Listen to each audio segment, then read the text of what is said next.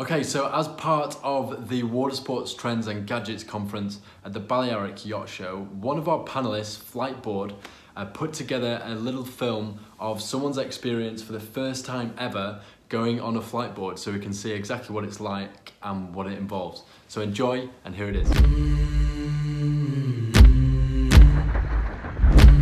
good, relax, hands down. If you feel stressed, go to contact.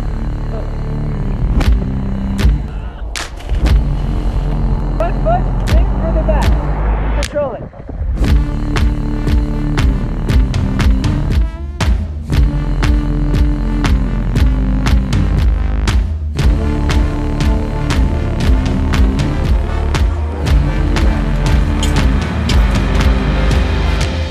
Hi, I'm Julian from Fliteboard. We're with Mike. We're going to test these three boards out. So we have the Air, the Standard, and the Pro.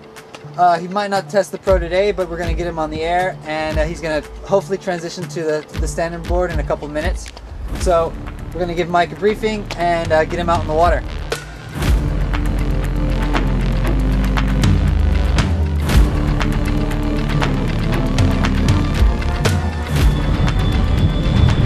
He's done about 30 minutes already, and he's already up and foiling.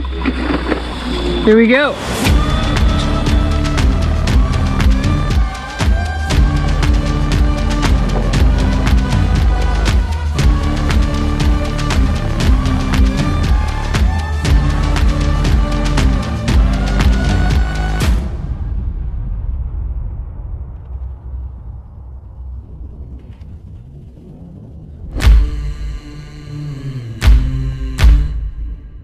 Fliteboard is where technology meets the modern sporting of the future.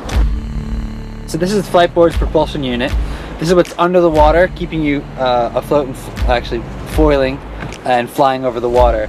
So this unit here is our motor, and what's pretty interesting about our product and unique is that we have a unibody fuselage. So the motor is together with the wings, allowing for less drag and more efficiency over the water.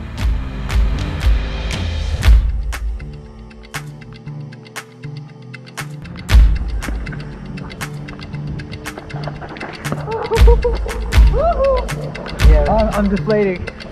Well, the ride is great fun. You know, I'm a sort of middle-aged man going through a midlife crisis. It's perfect, you know. It presses all the right buttons, of exhilarating, lots of exercise. I mean, I've done about an hour and I can feel it, my body's tired.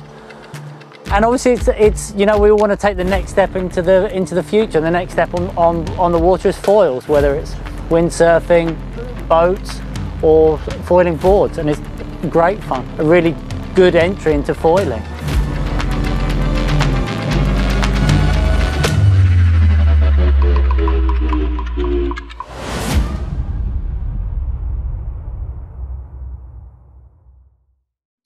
Hello everybody, welcome to the Balearic Yacht Show. You have just tuned in to the Watersports Trends and Gadgets digital conference. Here with me we have three experts from businesses. We have Katja from Fliteboard Europe, we have Roxanne from Super Yacht Tenders and Toys, and we've got Tom from EOS Tenders and Toys. Guys, if you'd like to introduce yourself, go for it. If we start with Tom. Morning everybody. Yeah, my name's Tom Sell, the owner of EOS Tenders and Toys based here in Mallorca. Yeah, passing on to Katja. Thanks for that. Hi everyone, my name is Katja Burkhardt. I'm the general manager for Fliteboard in Europe, based out of Amsterdam, close to the beaches, the Netherlands. And hello everybody, I'm Roxanne Ducree. So I'm the sales and rental representative of Super Yacht Tenders and Toys, and I'm based in Monaco. Okay, brilliant guys. So over the course of the conference, do ask your questions in the chat box, and we will be tuning in when this goes live to answer those questions. So let's dive in. So let's begin on sustainability. So by this point, consumers are really conscious about sustainability and what businesses are doing to address that in their own businesses. So if we start with Tom, what do you do in your business to address the whole sustainability? Well, we have so it's sort of CSR policy, so corporate social responsibility. So we've actually got a group of businesses here that we run. One's a shipping business, one's EOS Tenders and Toys, and we have a storage business as well. And we basically are doing things like there's a plant for the planet. So every client that has every invoice that we do, they would plant a tree for the planet. Those sort of ideas where you're just we're trying to base it around some actions that actually count, if that makes sense, and you can sort of see it mounting up, so a customer can actually have an effect on a different sort of charity or event that we're sponsoring as well. So yeah, we basically do that, and we support a lot of our local Mediterranean type charities for Save the Med, looking to look after the Mediterranean Sea, all sorts of different things, beach cleanups, as much as we can, basically. Okay, and Tatcha at Fliteboard? Yeah, thanks. So obviously Fliteboard has an electric hydrofoil product out on the market, and that in itself is a very clean technology. There's no exhaust, hardly any wake, so it's very marine friendly technology, and we're actually quite excited about the convergence that is taking place in electricity being applied to sort of water marine friendly technologies overall. And with that hydrofoiling technology and sort of the convergence of those two, we're really sort of at the midst of a clean solution that is really fun to enjoy and a super exciting experience. And Fliteboard itself as a company is really striving to be sort of very ocean friendly. We're supportive of local initiatives in Australia and other regions as well. So I think there's a lot to do for all of us in the industry, and happy to be a part of that. And Roxanne at Super Yacht Tenders and Toys. So it's a bit of a mix of both Katja and Tom. So as a company, we give eco-friendly brochures. We reuse the packaging where possible. We go to the beach cleanup. We really support lots of charity also, and a lot of electric and eco-friendly association. And we really try to help as much as we can. We also supply more and more electric toys. So of course there are some clients that still request a jet ski, but even there we can see jet ski, electric jet skis. So we really push for electric toys, which are also quality products and from trusted manufacturers.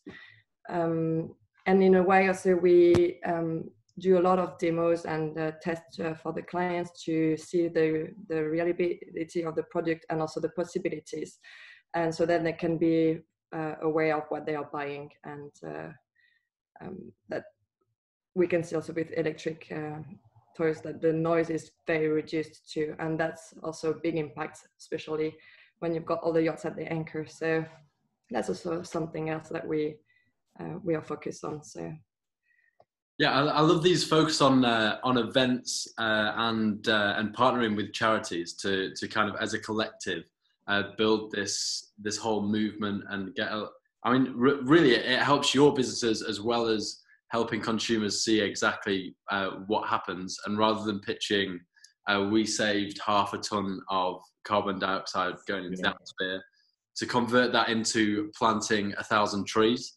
I think people see that a lot more easily, and that's a really smart way of doing things. So our next question is on safety. So as tech gets better and better, there's always people designing these new toys, and they say, right, okay, now we have this level of ability, we can go faster, deeper, whatever. And so how do you kind of draw the line between a responsibility for safety and balancing that out with fun? Let's go straight to Katja this time, and then we'll jump to Tom and Roxanne. Yeah, thanks. Again, I mean, super important. It's so great to enjoy, but you want to be safe, getting out there and having fun. And for us, it's really 3 elements that stand out.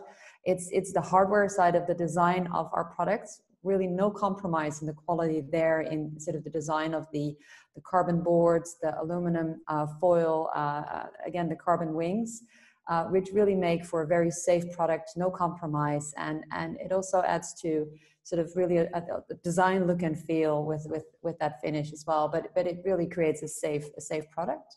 That sort of mixed with software packaging, sort of for you to have a tilt sensor when you're falling over.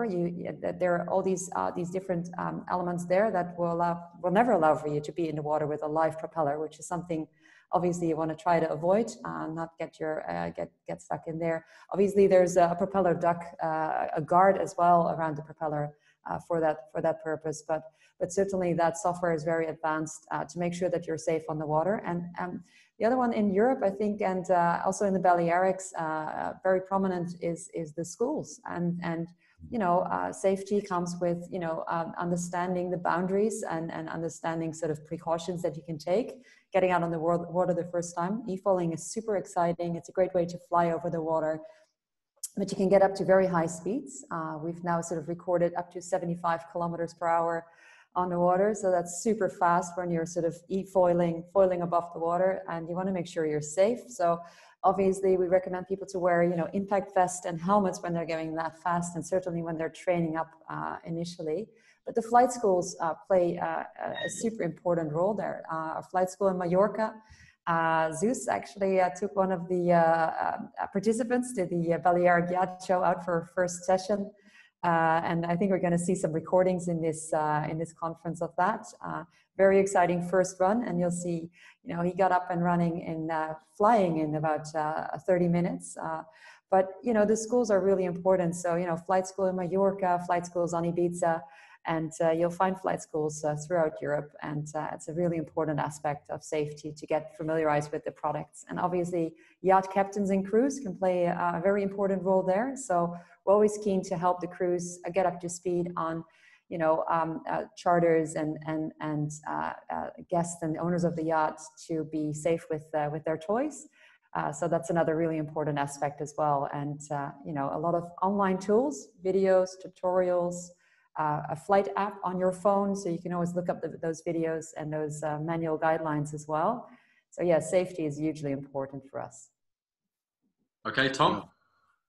Well, I think Kat just kind of nailed it really in terms of obviously Kat is selling one product, we're selling a whole bunch of different things, so we try to offer as much training courses as we can through those various suppliers. But yeah, 100% training the crew, training everyone on board to use the equipment correctly. I mean, we sell equipment all the way down to be used in as far reaches as Antarctica and the Arctic. So it's all about safety in terms of use of equipment correctly and the safety equipment on board the tenders or the toys that we're selling. So yeah, I really can't say much more apart from training and information really, and making sure. I guess another thing that we found very useful as well has been the use of platforms and stuff. So we sell a product called Naughty Boy, and they're hugely useful when it comes for training guests and crew to start using different types of equipment. For example, CBOB training and stuff like that would be very good with their CDOC product. So you can actually have a crew member at water level with a charter guest doing a proper training course before using any of the equipment. So yeah, training and info is what we would recommend. Same for us. So we organize a lot of demo days and proper training before the customer use. So first to make sure the clients can test the product first, but also so then they are fully aware of the limitations and the capabilities of the toys. So we really push for this, but then there are also some videos, like step-by-step videos, how to use the products. And then we try to summarize for each toy a bit how to have a proper use and what are the safety instructions to really be aware. And we always recommend helmets and impact vests. So every time there is a purchase or a request for especially the also the electric boards, we know that they can go really fast. So we don't want anything to happen to a guest. So we really, and the trainings, we do them with helmets and vests. So that's very important. Can I maybe ask a follow-up question here? I'm curious in your experience as well. Obviously, a lot of these toys and gadgets are family friendly to enjoy. What are your sort of advices on age restrictions and safety for families to enjoy the various toys that are out there? So it depends on the toys. You can have some limitations of few toys. You can put a restriction. For example, the Awake electric boards, you have different modes. So there is the kids mode, eco-friendly, then there's sports and extreme.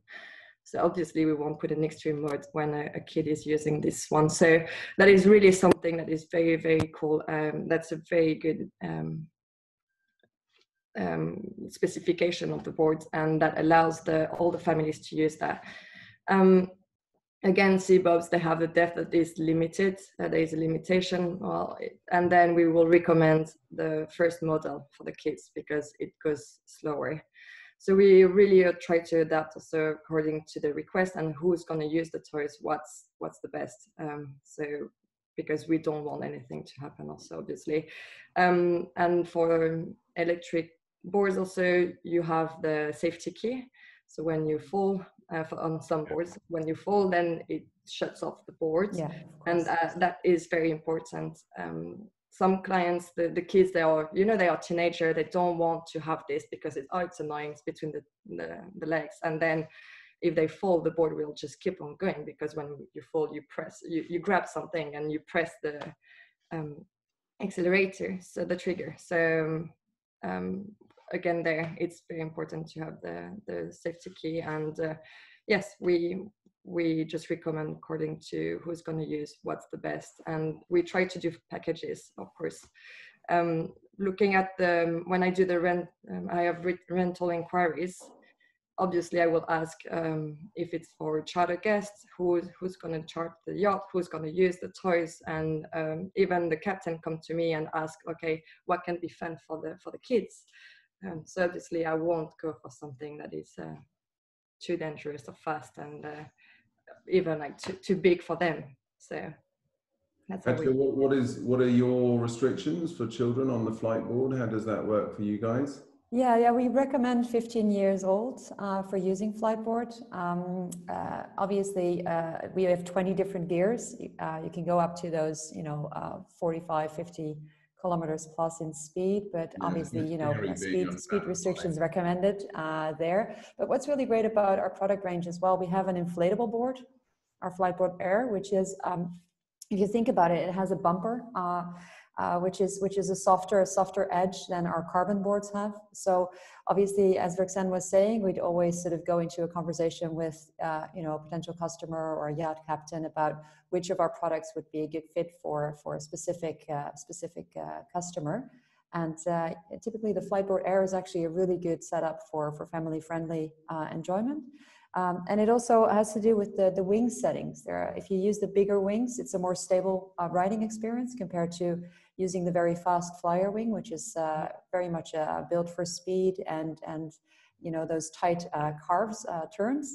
So I think as you were saying, it's very much a conversation, very specific usually with each individual, what works for them. But the Fliteboard Air is a really good option, typically for a younger user. Yeah, guys, that's really cool, actually, all of that. So let's go into 2020. So I'm not going to say the dreaded word, but it's obviously presented plenty of challenges, plenty of change. Could you guys, I'll start with Roxanne on this one. Has there been kind of just changes in the way the industry operates that may never actually change back? And how do you kind of go about marketing the products as well as actually the logistics of getting the toys to the boat and everything around that? So definitely 2020 season with COVID has been a very drastic impact on the industry. We could see it also with the number of charters that were cancelled and the owners being more conscious about their expenses. So they would prefer maybe to rent some toys instead of purchasing, because they didn't know the long term of the duration of the season. So also because of lockdown and restrictions, everything the season started a bit late, but suddenly. So also if you make an order for a new toy, either you have stock or not, and then that was maybe better to rent. And we just we did a lot of marketing. We also focused a lot on relationship with our clients also. That's very important. And we were, during COVID especially, we were really taking news of all our clients and making sure like they are safe first. Because after all, like, we're not just a company selling, but we really base our business on the relationship we develop, and that's how clients just come back to us too. And so that was very important for us. So this is what we've done. And in the office in the UK, because it's a bit different, I'm in Monaco and I'm in the office in Monaco, but days only meet. And I had also an operations person, so Maxime, this summer with me to help for all the logistic, and he's still helping and delivering the toys a bit everywhere. So even this year was driving the van till Croatia. But in the UK, all the team is in the UK, and in the office we all have hand sanitizer and distances and mask, and even now they have to go back working from home. So it's very, very particular year. And also facing the clients also it changed a lot. Yeah, there's plenty of challenges in always in all areas, and it's amazing how communication has surfaced as such a massive business driver, and maintaining that PR with your clients is obviously the long-term goal. But it's been really hard to do. I'll pass to Tom now for the same question.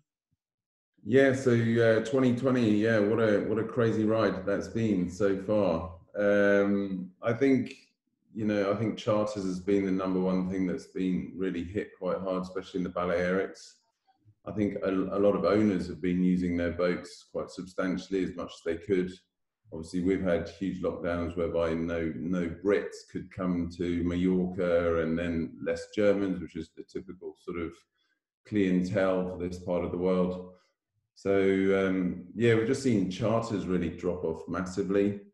I mean, we have, having said that, I think a lot of the owners have been buying a lot of equipment as well. They've been sat around on their boats, or maybe their kids have been sat around on their boats, looking around, going, "What can we do? And let's use the boat more." And therefore, we've been selling quite a bit of a few sort of sets of toys to all sorts of different boats as well here. So I think all in all, it's been. I mean, we're hoping obviously for a change in the coming year, but I think we're sort of set also in this mode for at least another sort of 6 to 12 months, I would say, depending on obviously what happens next. But yeah, so 2020 has been interesting. We are, thank God, all doing okay. I think the yachting industry has been pretty solid business compared to, for example, the hotel business here in Mallorca. I think there's about 122 hotels for sale currently in Mallorca. So it sort of gives you an indication of how bad things have got. But yeah, thank God for the yachting industry is all I can say. Okay, and Katja with Fliteboard, and I suppose people are alone on it, right? It's one person at a time. I suppose that's fairly good for isolation, but in relation to yachting, how's 2020 looked, really? Yeah, I think you're right. I mean, it's very much sort of the fly out of isolation and finding your freedom again, which is, if you look at sort of what's happened in Europe in particular, obviously there's been this tremendous unexpected seasonality, which was related to, whole regions and territories being on lockdown, and even as deemed safe activities as, flight boarding with very clear 1.5 meters distance, so very much within those typical boundaries that are set to stay safe. What we've seen is incredible peaks in sort of in the summer season. Obviously, the spring was very difficult because a lot of the regions were actually closed. People were restricted to staying indoors.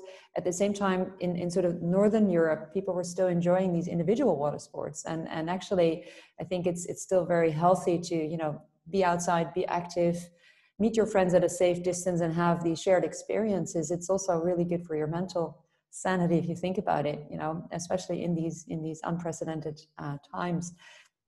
At the same time, we're a global business. We came into the market in 2019, but we've been sort of selling Fliteboards across the globe. And so it's really varied from area to area. But I think one of the trends that we're seeing, and the Balearic Yacht Show is really tapping into that as well, is the fact that we've gone from this very global connected economy with a lot of us, you know, traveling to different areas to do business, to enjoy our off time with family and friends. We're now much more sort of localized and sort of enjoying experiences closer to home.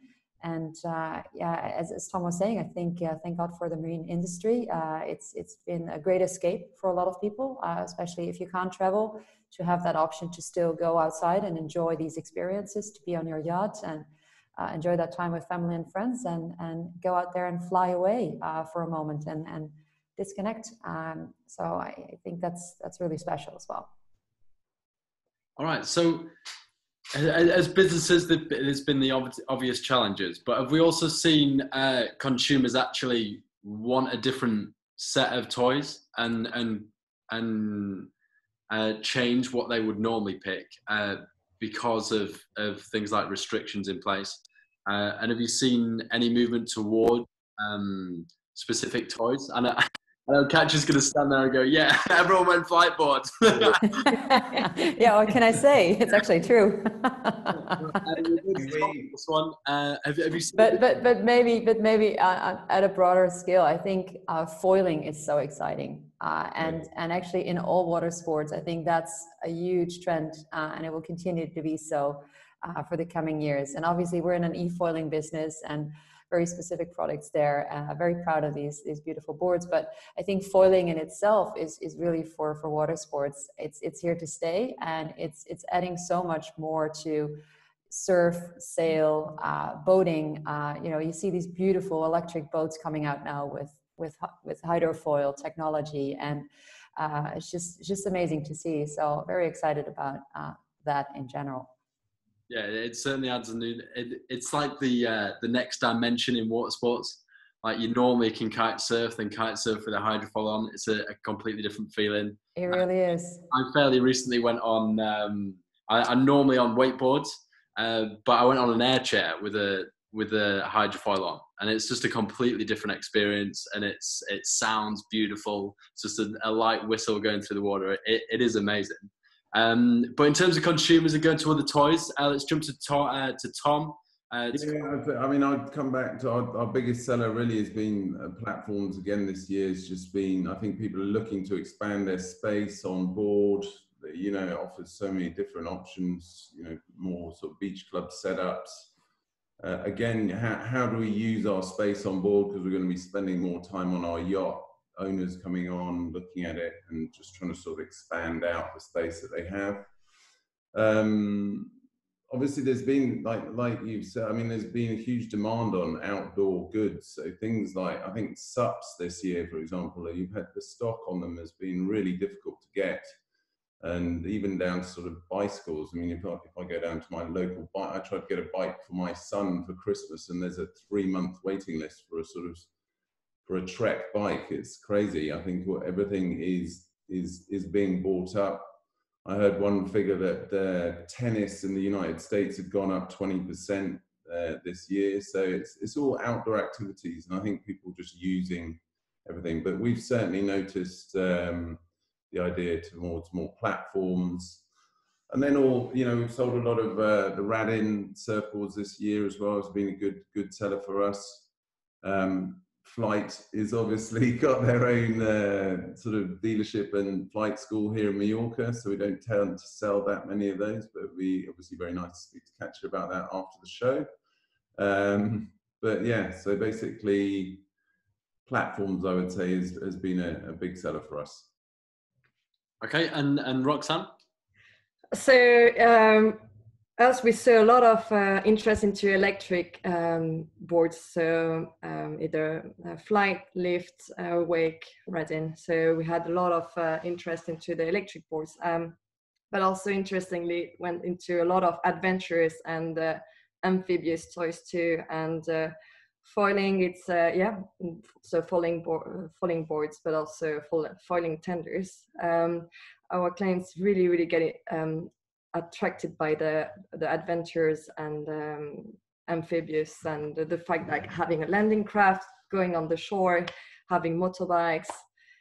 So we have all kind of crazy requests, which are really exciting, because ourselves at Super Yacht Tennis and Toys, we are really into sports, so water sports, but also all kind of sports. So we get a lot of pleasure supplying these crazy requests. So.